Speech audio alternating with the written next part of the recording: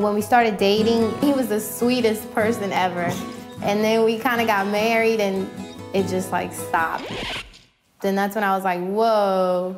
It ended when I got engaged. I mean, I'm just to be honest. I felt like I won her over. But I've actually been trying again to do it. Like I brought her a rose last week, you know, because I felt like, you know, maybe I haven't been the guy that she expected. We didn't get married for that. I loved who he was. That was tested, I guess.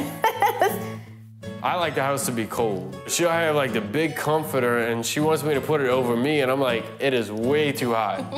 I just need a sheet. Cuddle. And she wants to cuddle. I'm like, this is way too much body heat and clothing heat and sheet heat. And I'm like, all right, roll over to your side. I'm gonna roll over to my side and we'll go to bed.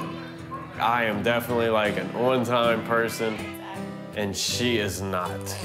She is told, like if we're an hour late, we're right on time for her.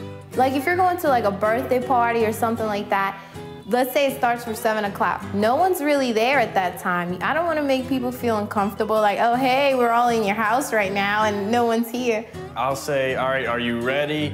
Yeah, I'll be ready in 5 minutes. So I'm packing up, putting everything in the car because I think she literally means 5 minutes, but she really means like 25, 30, sometimes an hour, depending. And then she'll realize that I'm aggravated that she's taking so long, and she'll take even longer to make me more upset.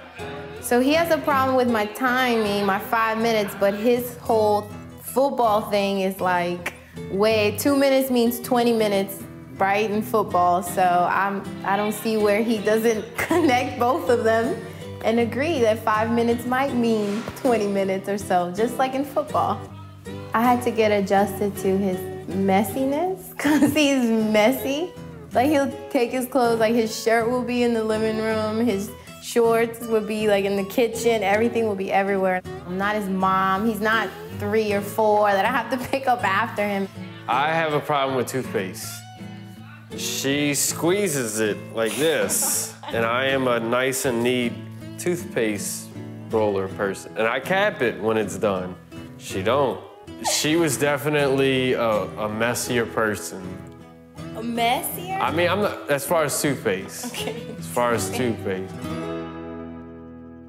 Well, as you can see, it's not always easy to be married. But the goal is not just to be married. I think the goal is to be really, really married. And that's the name of our conference that we're having at Living Grace Community Church on Saturday, February 16th. Registration's at 8:30 and we begin at 9 o'clock. And we'll cover topics such as how to get your husband to talk to you, how to encourage your wife to be intimate with you, how two people truly become one, and how to prevent an affair.